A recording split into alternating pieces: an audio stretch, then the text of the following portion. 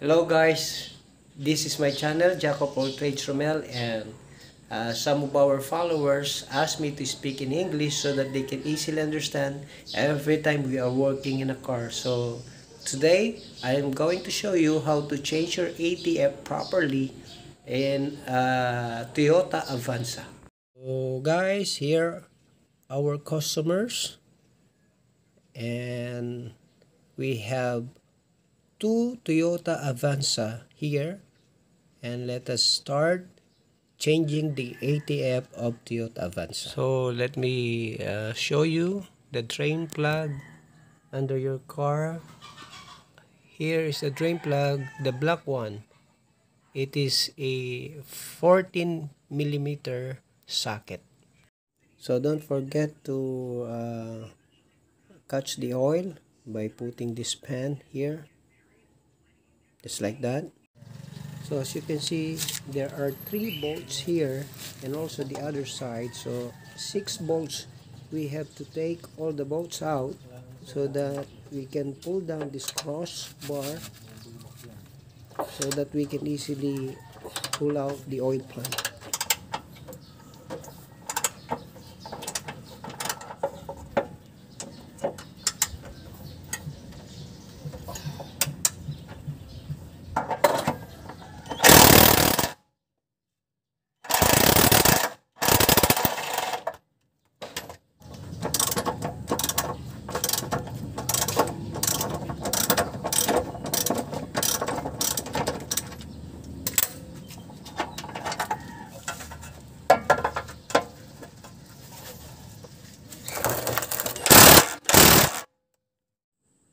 So as you can see, after pulling this crossbar down, we have more room enough to loose all the bolts in the oil pan.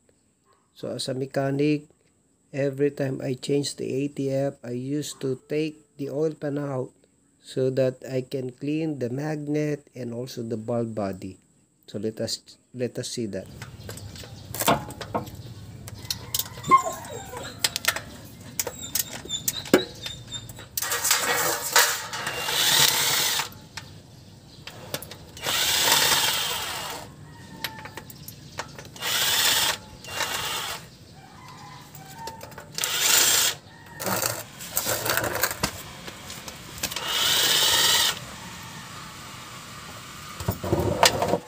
So we are done, and catch the oil left on the oil pan. So you can see and you can hear that there are more left ATF in the oil pan. So yeah, so you can see the black one, that is the ATF filter. You can easily pop it out by using these tools that I am holding. So let me show you.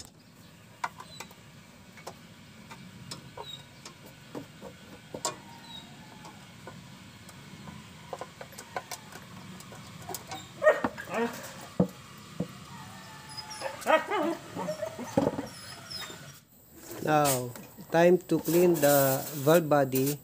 I am using a carburetor cleaner and sometimes a throttle body cleaner.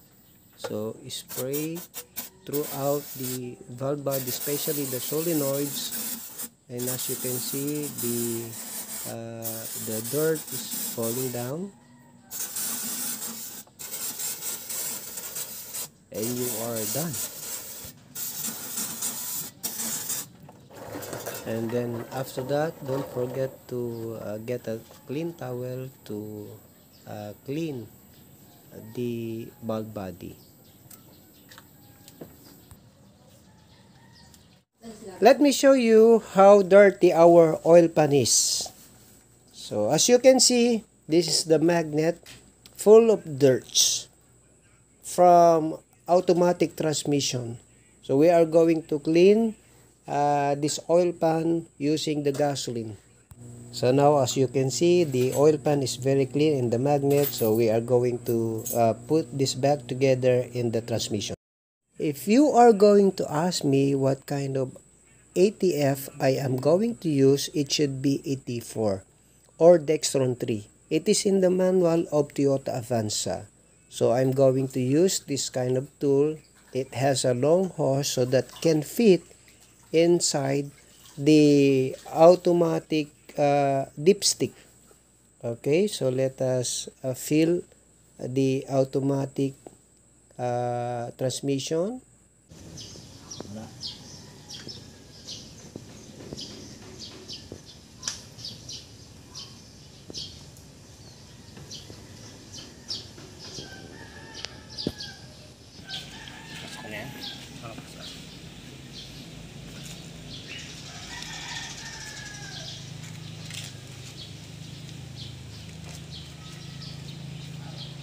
Pambihira ito, 2 litro lang. Okay. 2 litro lang ang Avanza.